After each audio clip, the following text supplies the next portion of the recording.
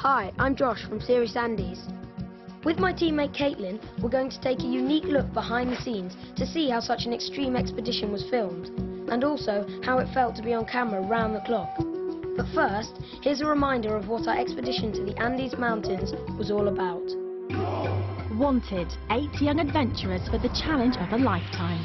Their mission, to climb to high altitude in the Andes and help return rare spectacled bears to the wild.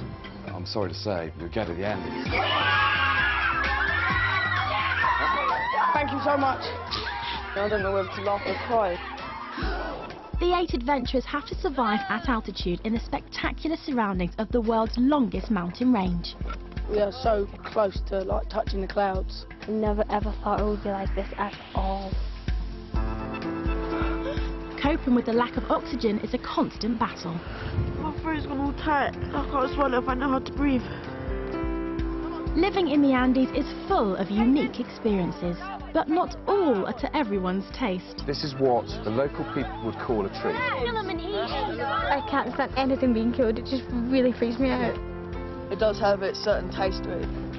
The adventurers have a serious environmental project to build a huge enclosure at 12,000 feet, over 3,500 metres, to help prepare captive bears for life in the wild. Working in the tough mountain environment, the team are pushed to the limit. I'm just so tired and it's just making me feel sick. That girl is unbelievable. She comes next to me today, I'm going to punch her. I'm seeing one very unhappy person, and that's terrible. Completing the Series Andes enclosure is a phenomenal achievement. Come on!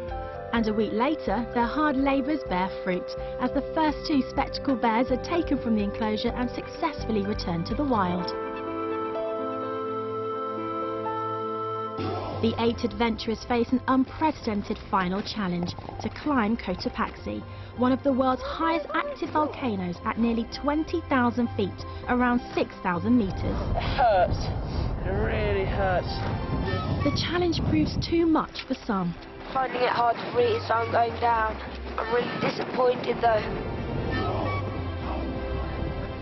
But 4 of the young team scale new heights, making it all the way to the summit.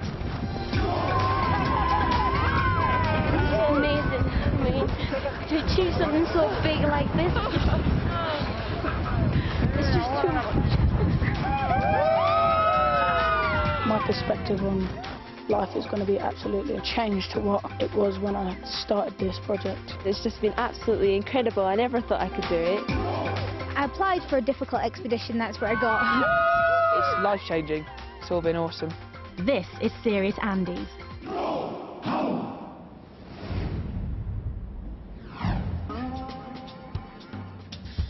For me and my Series Andes teammates, the expedition was the toughest thing we've ever done.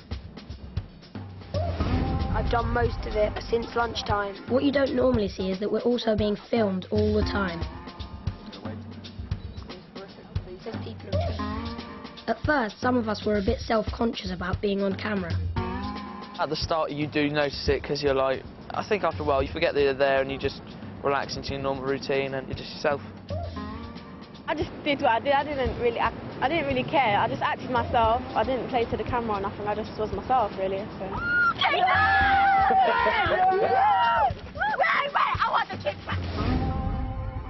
Early in our project, we were surprised to find a microphone on the building site. There's a hidden mic. Hello, Mr. Mike.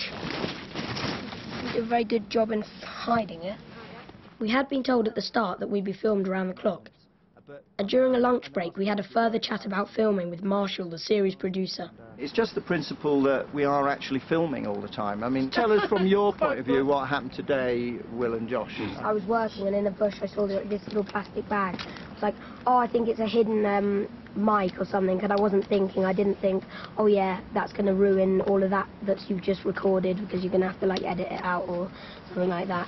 Yeah, the site will be mic'd up. It's not about spying on you. Sometimes, yeah, we might have a close-up mic in an area where you're working and we're shooting from a distance, but we can still hear what you're saying.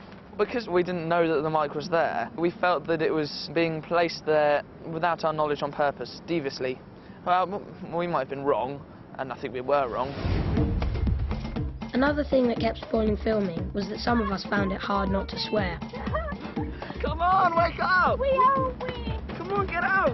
we are coming out. I'm getting after half an hour. Language, Sarah. Sarah, please! Well then, go in front of me. You got annoyed at me because I was swearing too much. I can't be change the boxes. It's a bad habit and I'm trying my hardest to get out of it and I'm really, really sorry. Thanks. I know it's tough when you're used to swearing a bit, but you've just got to get into a different frame of mind where think of another word. How about ab? Preferably not. They say ab on Baba Tech. Yeah, but that's an adult programme, you know, it's very No, it different. goes out after 9 o'clock. Come on, mate. No, no, no. I found filming especially hard when I was under great pressure. Stand up, Josh. I'm trying. I know. Give me a hand. I'll help you. Cameras, eh? And I found myself taking out my frustrations on the camera crew. The cameras. Go for it. Josh. Sorry, guys. I want you all to ignore the cameras.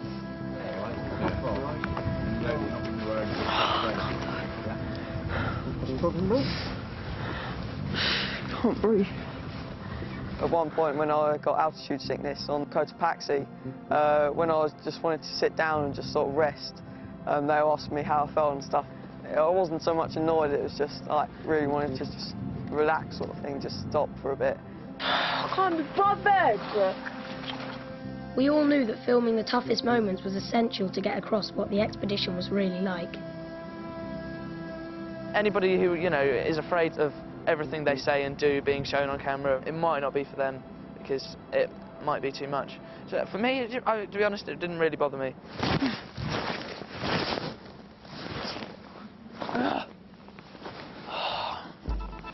And having seen other serious series, I wasn't worried about how I would come across in the final programmes.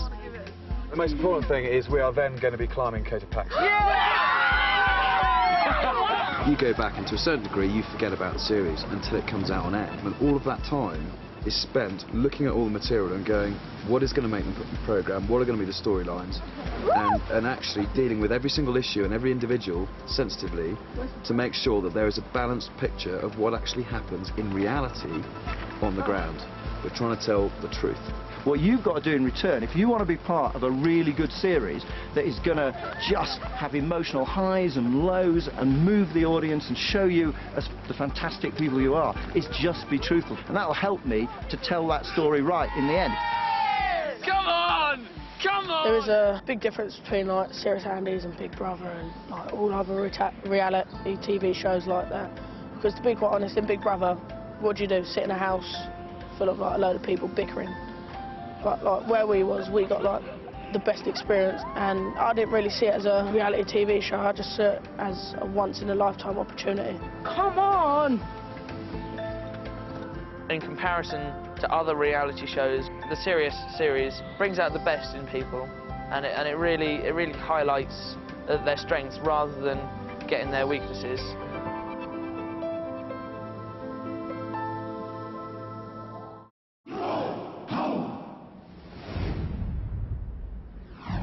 Hi, I'm Caitlin from Serious Andy's. I applied for a tough expedition, and that's exactly what we all got. I'm so out of breath already. However much you see it on TV, it's hard to explain just how hard it was living rough at altitude for 3 weeks. We had no home comforts like running water and flushing toilets. This is where we all do our business. It stinks. If you used to be out at home, you can just have a comfortable bed with a pillow, brushing your teeth at a sink, just getting water from a tap. All these things we didn't have for 3.5 weeks, so it just kind of feels mad. I feel like a tramp. I haven't changed my clothes for about a week. I've got mud all over my face. I feel so dirty. I found a mirror in the back of my makeup kit. Ugh. And I looked in it, and that was a shock and a half. This is our shower. Our water comes mainly from the river. Only 3 people have had the shower since we've been here, and I'm one of them. Clean me. The weather up in the mountains was freezing cold, very windy and very wet. The conditions, like nothing that I've ever experienced myself.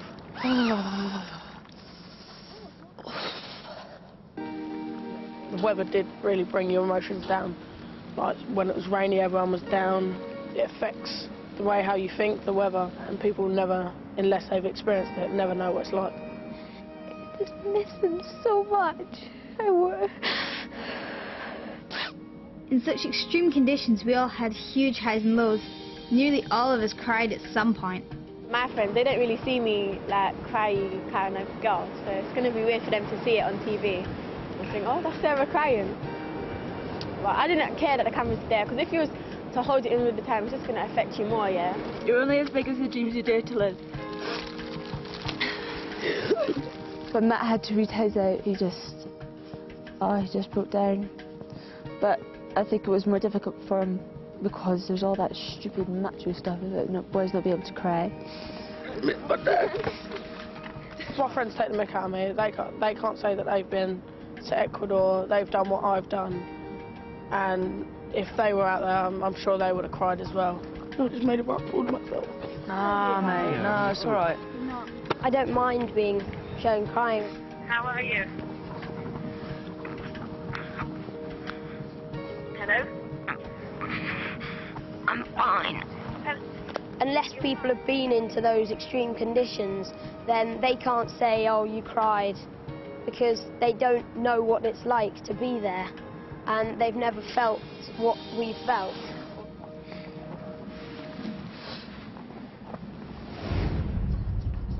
At times you just wanted to be alone, but there's never any privacy.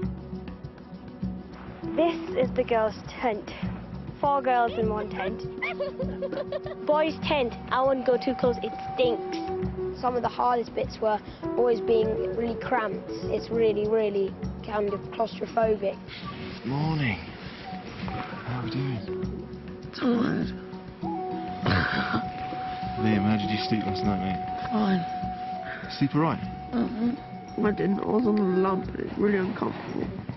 To be quite honest, you can't get privacy out there. You're sharing a tent with like 3 other people. The only time that you really did get any privacy was when you was doing the video diary.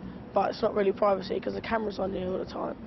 This is the diary room where you tell all your feelings to the camera. I love it because it's a bit private. You stay away from the others. You was listening. Pardon? You was listening. I know you was listening.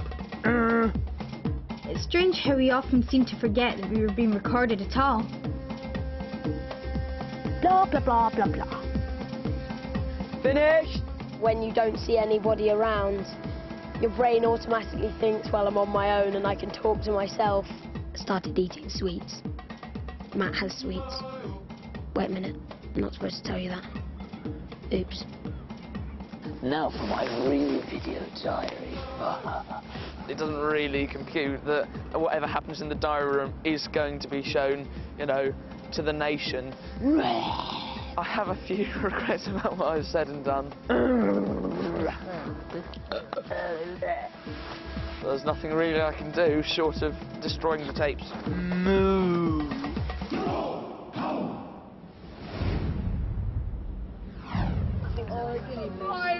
As well as the conditions, there were other difficult moments in the expedition. They're guinea pigs, boys. They're guinea pigs. They're alive.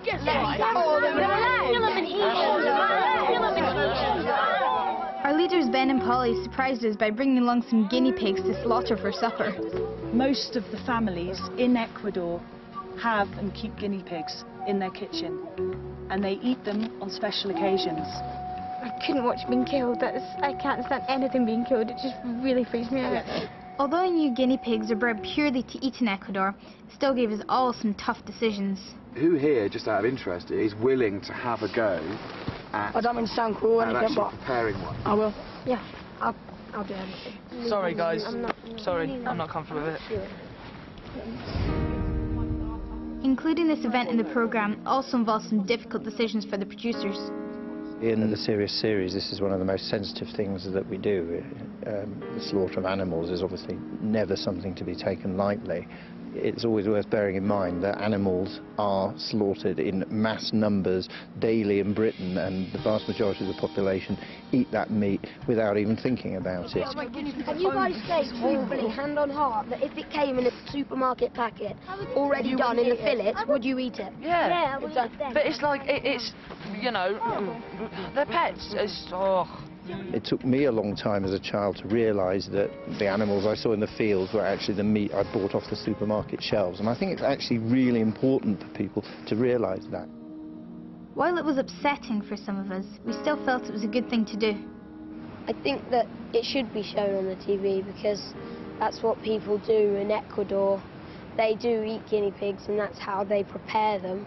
Some people will be shocked, but they have to realise that's the way some people live in different countries. I think it is good that people do understand what happens in Ecuador, and people do understand this is what they eat. This is, you know, I mean, it might come as a bit of a culture shock, you know. Oh, they're eating guinea pig or whatever, but I think it was a good idea for Serious Andy's to show that. If you don't want to see one being killed, then please, please, just move away. And then if you feel comfortable later on and you want to come back, fantastic.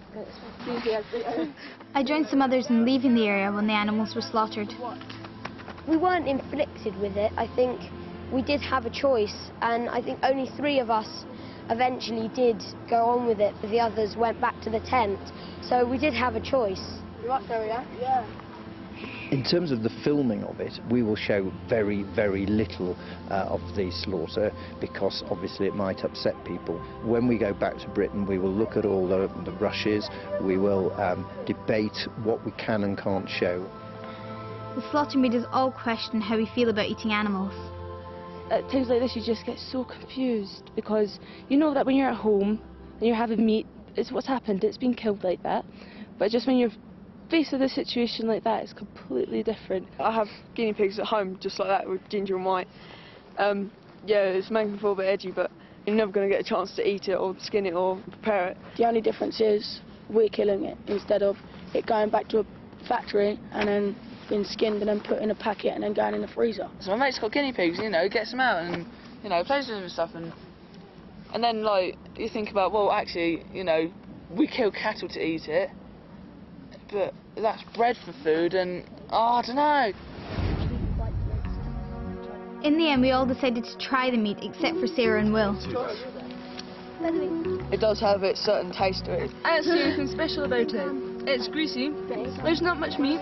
So ungrateful. I'm not ungrateful, I'm eating it because those have been killed to be eaten, I'm not letting them go to waste. But I'll need people sitting there telling me it's chicken before I'll actually eat it. Because I want to try it, but I don't at the same time. It made me realise that where animals are concerned, things are not always as simple as they seem. The whole series is about the fact that we absolutely love animals and think animals are so important and we're involved in conservation and so on. I don't see any contradiction between that and actually slaughtering animals to eat under the right circumstances, humanely, when animals are bred for slaughter. It's actually really well. I don't regret like doing what I did, and I'm sure like nobody else does. I wouldn't change a bit of the trip, not even that. It's a cross between chicken and guinea pig, but it's alright.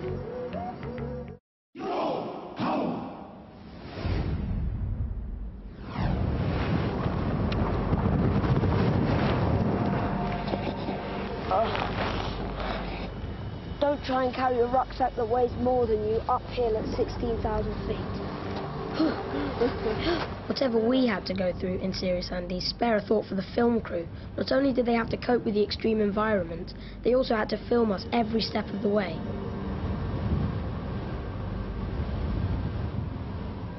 It's going to be this close, isn't it, Polly? Yeah. They go through everything that we go through, but in some cases even worse, like lugging the camera equipment up and down the mountain.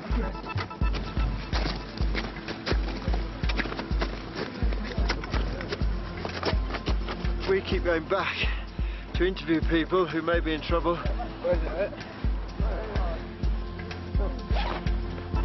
Then we're trying to get ahead, then we're going back again, really difficult. We're over 15,000 feet now. I can hardly catch my breath.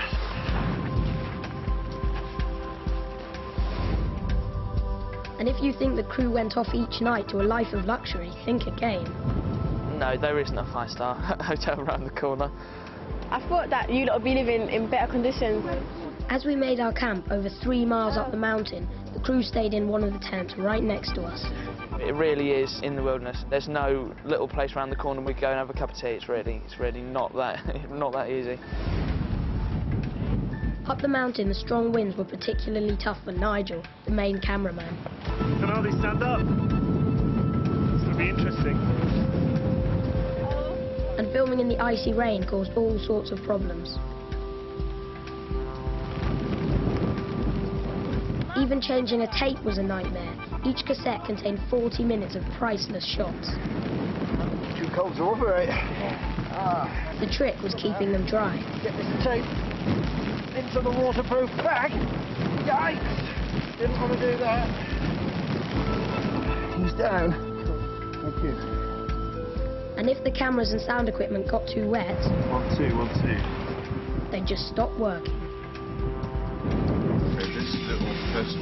It was the job of Ed, the technical coordinator, to try and repair the kit. The 3 worst conditions you can have really are damp, dust and cold. And as luck would have it, we got all 3 here. It's been a constant battle really to keep everything working as it should. And in the middle of nowhere, miles away from electricity, he had another vital job each day. No generator, no batteries, no charging, no program. Simple as that. Makes you puff, doesn't it? Sometimes we had 2 film crews, one getting a far-off wide shot of the scene, the other filming more close up. I'm out of breath already. Once or twice, that meant one of the film crews got in the shot of the other. So when the shows were put together, the film editors had to paint them out.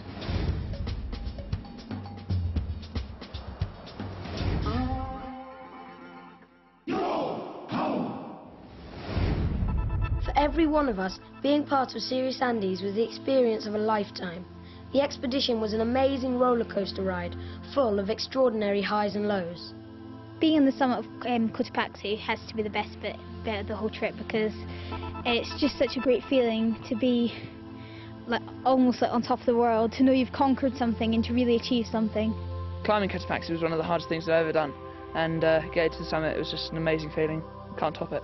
I thought of my family back home and thinking they would be proud of me of getting up this high and everything, so it was just all thoughts mixed up in one and everything, so I just couldn't handle it, so I just cried.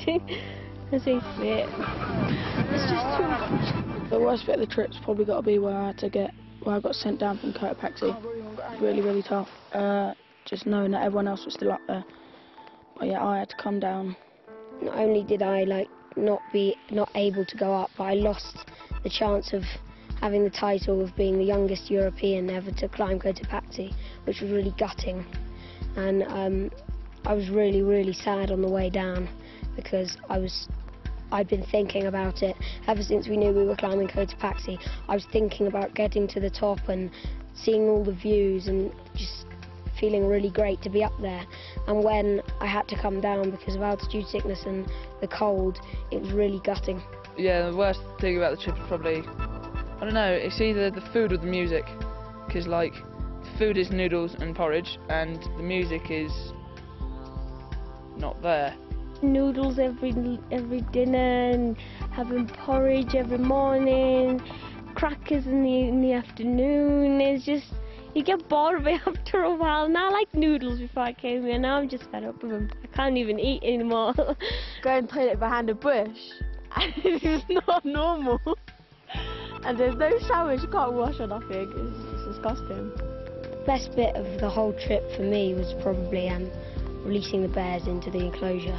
It was such a sense of satisfaction, because you built it, and to see them go into it, and already after 5 minutes they were already enjoying themselves and walking around and exploring. Seeing the bears finally being released into the wild after all their suffering, all the time that they've been locked in a small enclosure, was just the best feeling ever.